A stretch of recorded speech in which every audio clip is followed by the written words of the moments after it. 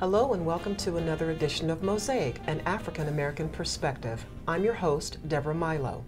In 1922, the Maryland legislature directed the county commissioners to appoint 6 constables at large to be known as the Montgomery County Police. Today, more than 1,100 sworn officers provide full service and protection to our large suburban county with a population of over 1 million people. My guest today is Montgomery County Police Officer Ana Hester, who is joining us to talk about the county's current police recruitment efforts. Ana, welcome. Thank you. Thank you so much for coming. Let's chat a little bit today about the recruitment process that's ongoing with the county. I understand that there's specific qualifications and those types of things that involve becoming a county police officer. Can you share that with us? Yes, there's basic requirements. You must be 21 years of age when you graduate the academy. You have to have a minimum of 60 college credits and be a citizen and have a driver's license. Those are the basic requirements that will get you through the door. And then there's later processes that will eliminate people, such as the medical, psychological, and polygraph process. And there's different requirements for each step of the way. I see, I see. So as that process continues, can you share a little bit more about how that impacts certain members of the community, or how that impacts in a positive way? It's a positive thing because you never want people who are not physically or mentally ready for this job. Being a police officer is very demanding, not only physically, but mentally and emotionally. And part of that is, after taking the test, you go through the background phase. And integrity is always number one when doing a job like this. And so the background phase eliminates people who have done things that really aren't, you know, characteristics of a police officer. So then once you pass that phase, you're allowed to go on to the polygraph phase, which is like a filter, another filter, so to speak. And once you pass the polygraph, then you go on to your medical and your psychological exam. And in the medical, that's a similar thing, such as you do a treadmill test, you have your blood and urine test, things like that. And it's also a physical agility test. That's where the push-ups, the treadmill test, which is the stress test that measures like your heart rate, and push-ups, sit-ups, there's a sit and reach, things like that. And so a lot of people have the misconception that this department doesn't have a physical agility test, but we do. It's mixed in with our medical. And a lot of times we lose a lot of people there because people think 17 push-ups, okay, I can do that, but we unfortunately lose a lot of people in that phase. And then there's the psychological exam, and that's the end. And it's either you pass those things or you fail them, and then the captain makes a determination if it's someone he wants to hire or not. That first part about the treadmill test, that would probably stop me right then and there. Right then and there. Tell me something, what are some of the challenges that you have faced in recruiting within Montgomery County for officers? Well, it's not just Montgomery County that we recruit in, but even still, just recruiting in general. I know that myself and another recruiter, we do a lot of primarily African American recruiting, where we go to HBCUs, we go to African American festivals, we do a lot of community service things that draws the community in and gets our name out there. And unfortunately what happens is people don't think the police don't have that same prestige as they used to have. And I think as time goes on, we've lost our prestige, especially with the things that have happened in the media, negative incidents with citizens and the police. And so it's almost like reverting back to getting people to remember how great this job truly is. And that's one of the biggest challenges we face, is that people just don't want to do it because they don't think about the responsibility and really the glamour that comes with it, so to speak. Okay, wait a second. Glamour. Kind of talk about that a little bit. I think it's important to think about glamour not in the sense of the physical aspect, but just like with the military, police officers are celebrated every year, you know, during National Police Week, and there's a lot of things that people do for us. And when I say glamour, I mean there's a lot of great things about this job. We get really nice cars, we wear a really nice uniform, we have all of our amenities paid for in terms of policing. So when I say glamour, I mean things such as that. We have nice Chargers, we have nice SUVs and things like that. So, I mean, it's nice to be driving around in a very nice car that people are going to see you in, and they're going to say, that's Montgomery County Police. Of course. So it's an issue of pride. It's something to be very proud of. And by the way, you look great in your uniform, by the way. Can you talk about a little bit about why it's so important for the county's force to reflect the diversity of the residents of Montgomery County? Expound a little bit about that.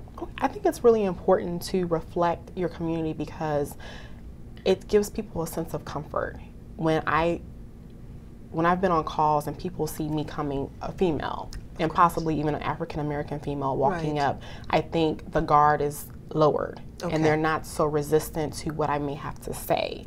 And I think sometimes it's cultural where maybe men don't want to have a woman helping them. But if they see a man that looks like them walking up, they're more likely to take the help and open up and get what they need. And I think it's really important because it makes, people make the world go around. So when you have a lot of different people that look like the people that they police, it's going to be helpful because I have a different perspective being an African American female, whereas maybe someone that doesn't look like that person is not going to understand the background or the culture in which they come from. So it's definitely helpful to be reflective of your community in policing. There is a question that's been in the back of my mind that I want to ask you. What kind of challenges do you face in recruiting African Americans? There's a lot of challenges. I think that the history between African Americans and the police is still lingering. And what I try to do is make sure that when we're doing community events, we try to make sure that we show that there's a positive relationship between not just African American police officers, but police in general with the African American community. A lot of times people don't think that this is a prestigious job. It's a blue collar job, but they don't see the other side of the rewards. And I think that a lot of times when you're going to universities, people are saying, I'm getting my 4-year degree. I don't need to go and do that job. Of course. But it helps when you see someone that looks like you in his uniform, especially like at HBCUs, and I say, this is a rewarding job. I make a lot of nice money. I have great benefits, and I'm highly well respected in the community because I'm doing an honest day's work. And so I try to paint that positive picture with the African American community so that they don't always have it in the back of their mind what's going on in the media with the police in certain communities or what's happened in the past with certain communities and the police. So it's very important to try to bridge relationships with certain communities, especially African American community, because wherever you go, there's going to be an African American community no matter what. That's true. And it's important for the African American officers in the department to be a part of those grassroots community organizations that start when they're small and work their way up to college level. And we have an Explorer program that does that with Officer George Stevens. He works with these young kids to give them that positive experience dealing with the police. And that still comes back to the pride and the integrity piece too, at least I think it does. Share with us, what are some of the most rewarding aspects of the police work? There's so many of them. Right now I'm a recruiter in the department, and it's not just recruiting for me. It allows me to reach a broader audience, and I've been asked several times by grassroots community organizations such as the KIPP Academy down in DC and some churches to come out and speak to younger children about what I do and what the police is. And I think it's really helpful to do that because it downplays that negative persona that the police have, and it helps them to see that there's somebody that's the police, they're here to help us, they really care, they really want to, see us do well. And for me, that's one of the most rewarding parts of my job. Even when I was in patrol, it's helping someone. That person is saying, really, thank you. I just didn't know what I was gonna do until you got here. Or somebody coming up to me in the mall and saying, I remember when you came to my house and talked to my child. And that really helped. So those are the things that I feel are most rewarding. I think that everybody has their reward in the job, so to speak. But for me, it's helping that person, seeing it through to the end, and then sometimes that person being able to come back to me and say, I remember you. I remember when you helped me out. Thank you. I really appreciate that. Or that changed my life, or that helped me in a manner that I didn't think it would. That's got to be something that is so not only rewarding for you, but that's got to make you feel pride for the entire police force. Absolutely. You know, it's in the sense that you're able to have, you've done something, you're able to continue to work in this process to make people's lives that much better. Yes. Talk a little bit about, and which I'm especially interested in, about the recruitment efforts and about your personal experiences with the recruitment. You mentioned that you've been to different places, especially to the colleges and universities. Yes. Can you talk a little about that? Okay, well, within the last year, myself and my now Sergeant Donnell Cowan, we have been to a lot of the African American universities, the HBCUs, along the East Coast, Howard University, which we'll be going to this fall. We've been to Virginia Union, Virginia State University, Morgan, Coppin, places like that. I see. And there's other agencies that come there as well, but it's always nice to talk to these students and get them interested in law enforcement. A lot of people are interested in going to the FBI or going to the DEA. I'm sure, And yes. I always stress to them that it's great to have law enforcement experience before going to those agencies because it puts you above the rest. And even when I'm at these job fairs, I don't try to sell the department. I tell them about my job, the real life experiences I have, and what's the best rewards for me. And if they're not even interested in law enforcement, sometimes they become interested by what I'm saying. And even if they come to me and they say, I don't know what I want to do, then I tell them, find it what it is that you love, that you think about all the time, and do that. Even if it's not being the police, I still want to see people succeed and get their degree and do what it is they want to do, even if it's not being a police officer. So that's part of my reward system as well, is that if I can direct some young student into where they need to go, Right. then I've done my job at the end of the day, because being a police officer is also being a leader. And if you can help them and show them that you don't have to be in this little tiny box, there's so many other places to go, then you've done your job essentially. Talk a little bit about what it's like to be not just an African American, but as a woman in the police force. I'm sure it's been very challenging for you, and I also am sure you've got some good and not so positive stories to tell. But can you share with us a little bit about a story that you have personally as a woman in the police force, such as, okay, I have to wear this uniform. This is not the shade of blue or black for me. Well, it's always a challenge when you have a belt on and you have a gun and you have a radio and you have all these objects on your belt, and it's heavy. And I'll never forget the time my beat partner and I were on midnights, and we were chasing after somebody in a foot chase, and it was down a dark alley, and my beat partner was obviously in shape. He had been in the military, and he took off running, and I took off running with him, but then gravity started to sink in, and I just couldn't keep up as much.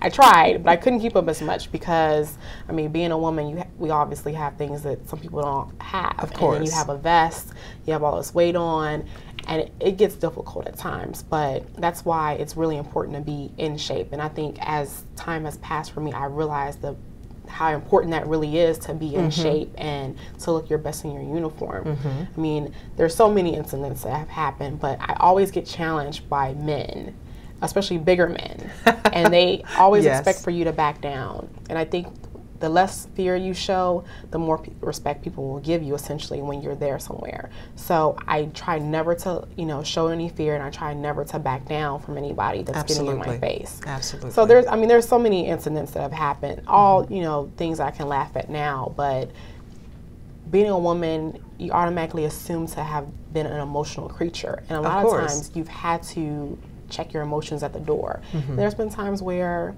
I haven't been able to do that, and it's been, a very serious incident, just something that's close to home, and you want to remember, I have this uniform on, I'm supposed to be the police, I'm supposed to be the example. That's right. And sometimes it doesn't always work out like that. What is your mechanism when you come into a situation where you know that perhaps some of your emotions are going to come to the top? What is your mechanism other than reminding yourself, I'm a lady in blue?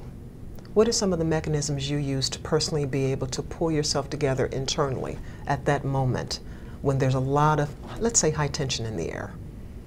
Well, I go to that place where I know why I'm doing this job, and at the end of the day, I want to go home. I want to go home to my family, I want to go home to my kid, and I want to make sure that I'm doing what I'm supposed to do. And I think that I constantly remind myself that the minute I start to break down, I've Yes. lost control. And losing control is very, it can be deadly. And I don't want to be in that position where I've lost control because I've allowed my emotions to take over. So I try to stand fast and say, I get through this. It's a moment in time in my life that Yes. I'll never get back, but it's a moment in time. I have to push through it and move forward. Okay, I can understand that, and it's just so good to hear you say that, because you definitely have the personality, I think, to be able to pull that in, and I'm quite sure that you probably convey that. When you do the recruitment process, I'm quite sure that's probably another tidbit that you probably share with young recruits, if you would, when you're out there trying to talk about the police force. We're going to come back and talk about a little more. Okay. For those of you who've just tuned in, you are watching Mosaic, an African American perspective. I'm Debora Milo, and we're talking with Montgomery County Police Officer Ana Hester about police career opportunities in Montgomery County. After a short break, we will be right back with more conversation about county police recruitment.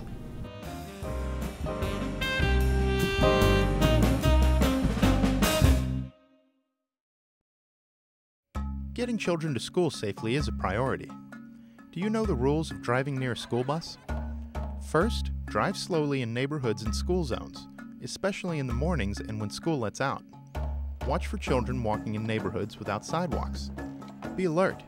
Kids can be unpredictable and dart out into the street. Learn the flashing light system that school bus drivers use. Yellow means the bus is preparing to stop, load, or unload kids. Red flashing lights and an extended arm means the bus has stopped and children are unloading and loading. Motorists are required by law to come to a complete stop. You may begin moving once the red light stops flashing and the bus continues on its journey.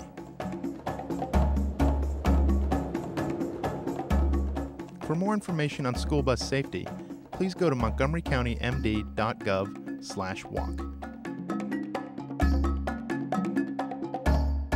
Drivers are at fault in more than half of crashes with riders, so give them room to operate. Use your turn signals and always look twice before changing lanes. Motorcycle safety. Think of the impact you could make.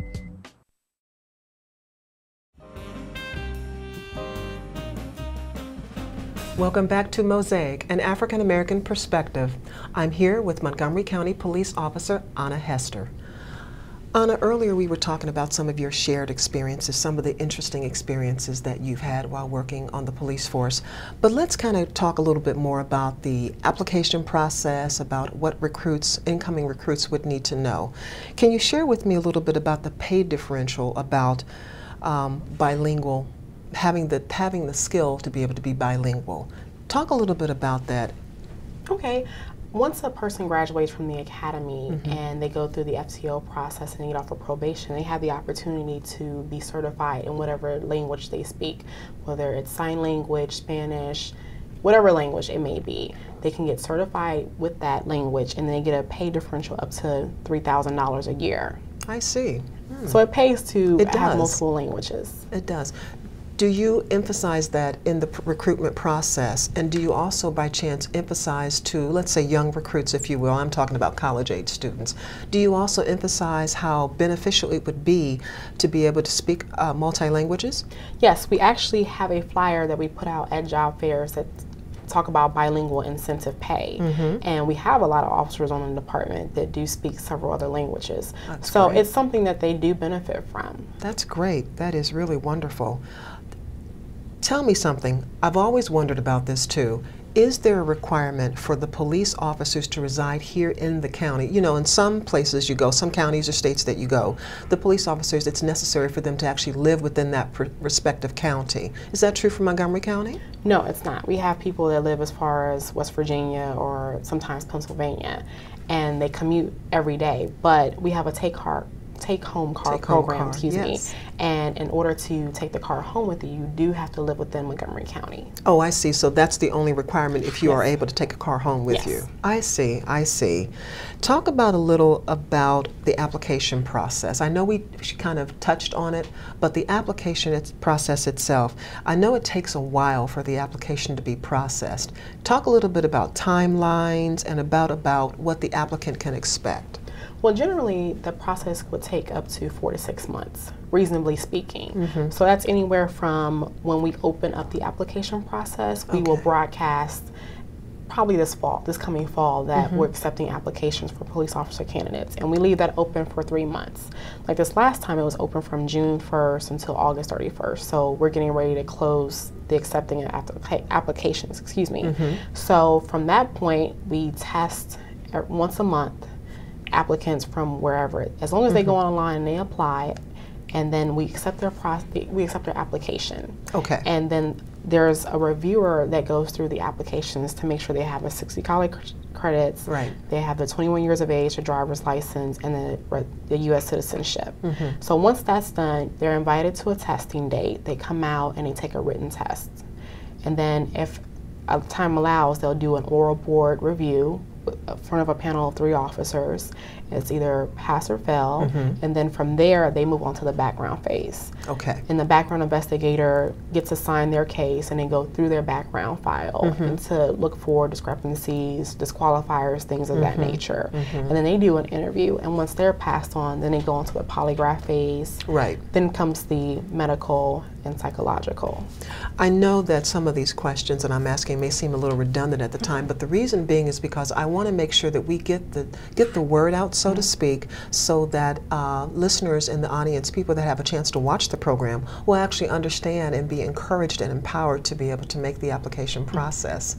Share a little bit about just about your experiences within the actual office setting of the police force. Tell me about a day. Tell me a typical day for you. Well, a typical day starts around 6 a.m. for me, and I come in, it's emails, people are calling or have left messages the day before, and they're interested in the department. Okay. And I always try to encourage people, even if they've not been selected for the previous process, to reapply, because sometimes there's just better qualified candidates who have maybe more work experience or more law enforcement experience that makes them a little bit more well-rounded versus someone else. So I spend a lot of time talking to people on the phone or answering emails or initiating calls with people. And a lot of times we're out of the office doing recruiting events such as the job fairs or community events and things of that nature. So that's like a typical day. Okay. And we all the recruiters have their own assignments. So we're coming out with a new recruitment video soon. So I've been working on that project for a couple of months now, and it's coming together. So hopefully we'll be seeing that soon. And then we have brochures that we work on. There's the stats that we have to work on. Then it's just getting people all together. And there's a lot of work that goes into it that people don't see behind the scenes. And when you think of recruiting, you think it's just all about the talking to people and going places. And the travel. And the travel, which course. It's a lot of work, and it's very rewarding when you have that one person that comes through and you see them at the test that day and they do well on the test and they do well on the oral board, and the next thing you know, they're being hired for the class. And there's always that one person in every class that each recruiter kind of keeps tabs on, and it's always a great moment when you're seeing them graduate from the academy. I would imagine so. That's got to, again, something that has a lot of pride and makes you feel good about that, because you've seen them from start to finish. Absolutely. From start to finish. I have to ask this question. And so how did you get through the academy? How did you do when it came to all of the physical part of it? Because that's always a question. You know, we live in a society now where, you know, physical fitness is very important, you know, and lots of positions that we have, whether it's in a public organization or private sector, have a lot of requirements for people to be physically fit. And they even encourage by having, you know, exercise equipment and facilities available on site. How is it that you were able to maintain that? Well, I'll be honest with you. I started out working for the county as a dispatcher many years ago, and I was encouraged by some other officers that I knew to apply because I had graduated. I was thinking about going the career field I had chosen, but I was already vested in the county. And being a dispatcher is very sedentary, so you're constantly sitting and you're working midnight, so you don't always stay in the best of shape. Oh yeah. And I'll say when I was going through the academy, I probably wasn't in the best shape of my life when I should have been, but the academy definitely pushed me to get in the best shape of my life, and it's something that you kind of make into a lifestyle.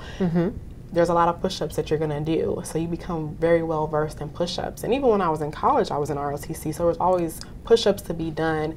But once you kind of break away from that routine and you're on your own and you're just sitting around, you get out of that. And right now we have a program where there's 2 recruiters in our office that once you've passed the oral board part of the phase, they set up workouts. It's kind of like workout with the recruiter, so to speak.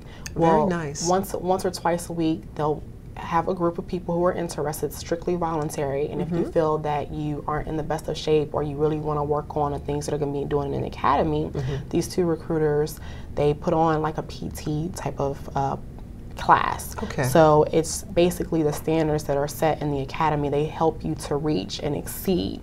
So it's a great program that they have, and it's something that we encourage people to do, especially if you're not sure if I'm ready, if I'm not ready, if I'm going to be able to make it. Right. And a lot of people do really well in that, especially when the ones that come consistently. They do really well in the academy because again, you're going to be doing a lot of push-ups and a lot of running. A lot of push-ups and a lot of running. I definitely chose the right field. I definitely chose the right field. Do you talk, speaking of that, when you do recruit, do you have a chance to talk about nutrition? I know that's a really strange question to ask, but nutrition is such an integral part of the fitness piece. Do you have a chance to talk about that? Do you put the 2 together? Because there's always that concern. Yes, recently, myself and some of the other recruiters went to the Cooper's Institute of Training. Okay. And that's like a law enforcement class that focuses on nutrition and physical fitness for law enforcement. And it's a week-long class, and it's a lot of information that you get during this week long. And it's a really big book and a 100-question exam at the end. Oh my, and one portion of the class talks about nutrition and how to tailor a person's diet and exercise regimen for them specifically. So it's a great tool for us to have, because if we see someone that's coming through the process and they're struggling with their weight or struggling with their physical fitness, we can kind of refer back to that manual and say, okay, how much of this are you eating? Maybe you should cut down on this, and maybe you should do this, and maybe you should do that. So it's something that it's great that we're trained in, because it gives us the ability to really help someone out if they really need it. Okay, okay. Last question for you. Talk a little bit about the video that you were talking about earlier, the new video that's coming out. Well, the new video that's coming out is very action-filled, I would say. It's one of those things where our Captain Patil, he was very focused on making it diverse, as well as the Chief. I know the Chief is very important. He's emphasized the importance of diversity in a department. And the goal was to make it as diverse as possible, so that when people are seeing this video for the first time, not knowing anything about Montgomery County, and they're coming from other agencies or coming from other states, they're going to see this video and they're going to say, okay, there's somebody that looks like me in this video, and there's somebody that looks like me that's doing this job. Okay, you've got my attention. And it highlights all the best parts of the department: benefits, salary, training, cars, firearms, things like that. So it's kind of action filled, and it's attention grabbing, and it's really technology advanced, because before, I'm not sure what definition you would use, but it's kind of like high definition, almost on the verge of like HD. HD. So not the tube TV type of thing, but it's very like vivid in color and everything, and it looks really good, and I think it's something the department is going to be really, really proud of. That sounds wonderful. Well, Ana, I've certainly enjoyed talking to you today, and I learned so much about the requirements for the recruitment process, knowing that I don't fit them, which is okay, which is really okay. But I wanted to thank you for coming on to Mosaic and just sharing with us, because, again, I think that this is an important initiative, and I think it's great that you have such a positive outlook, and keep that positive outlook when you talk to those young people out there, you know, about the process. I'm sure that they'll be happy to meet you and see you coming, and they'll be very empowered to learn more about the police force. Thank you. Unfortunately, that's about all we have time for today. And I want to thank our guest, Montgomery County Police Officer Ana Hester, for being with us. I'm Debora Milo. Please join us again next month for another edition of Mosaic, an African American perspective.